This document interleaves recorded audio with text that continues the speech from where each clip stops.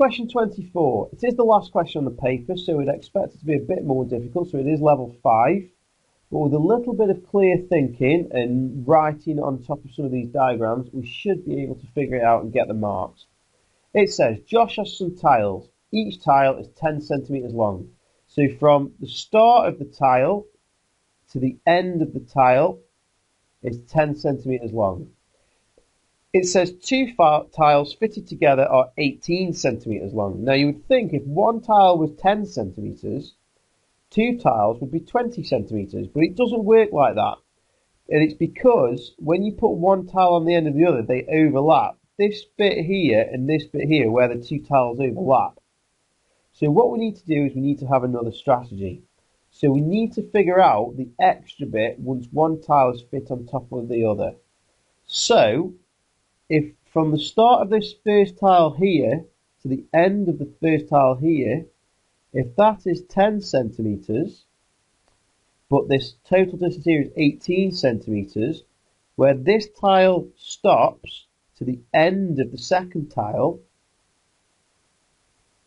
that must be a gap of 8 centimetres, because the 10 that we know from this diagram plus the 8 here makes 18. 10 plus 8 makes 18.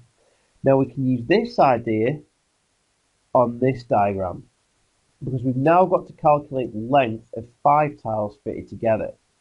So let's try the same strategy.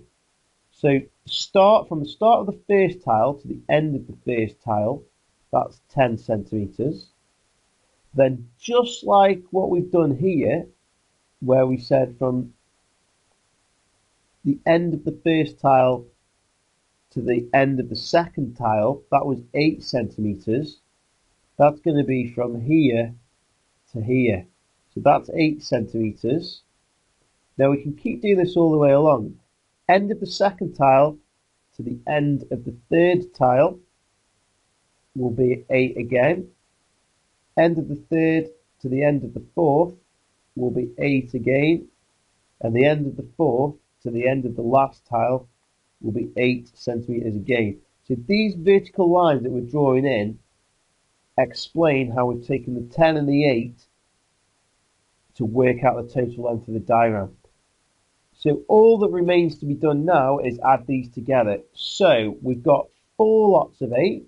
So 4 times 8 is 32 centimetres. And then we've got an extra 10. So add on the extra 10. So the total answer is going to be 42 centimetres. It does say show your working. You may get a mark. So the easiest thing to do there is to say 10 plus 4 times 8 equals 42 centimetres. Sometimes when you've got a big box like this for working, you don't have to write a lot as long as you have done some of your working on the actual diagram.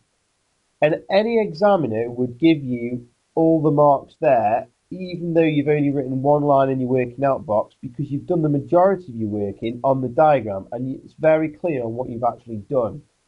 These vertical lines are split in the shape and you've shown your working on the picture.